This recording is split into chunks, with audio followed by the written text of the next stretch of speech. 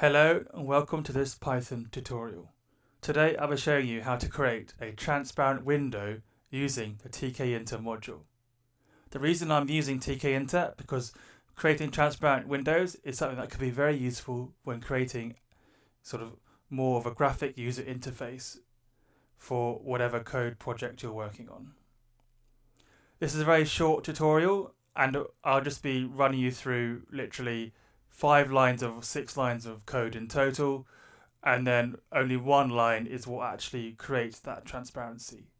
And I'll be showing you what that line is in just a moment. So if I zoom in, as you can see, I've imported the tkinter module as tkr, and then I've created a window using tkr.tk, and I've called that app.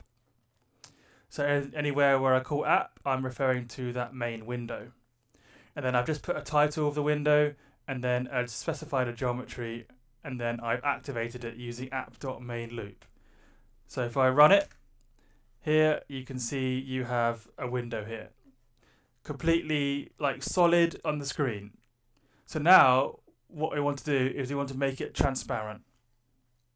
And if I close this running, and then how I do that is we have to give it a attribute called alpha, and how we get to that alpha is we type in app, we call our main screen again, because what we're doing it to the main screen, and then we type in app.wm attributes. So if I just write this all through with you, starting from app.wm underscore attributes, and then we type in alpha. And then the transparency is from 0 to 1.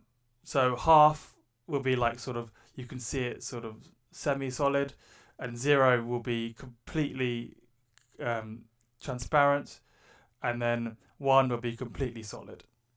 So if we just choose half, so type alpha, comma, and then a value we want, so in this case half, and the alpha has a dash on it as well, don't forget that dash. And then if we run it again, we can see that the window here, you see, is very faint on the screen. If I make it bigger, you can see here that it's semi-transparent. And then if I close it again, and if I rerun it with 0, you won't be able to see the window. Or you can see it, but you can't see it at all. So it's completely disappeared with 0. So then if I close the code,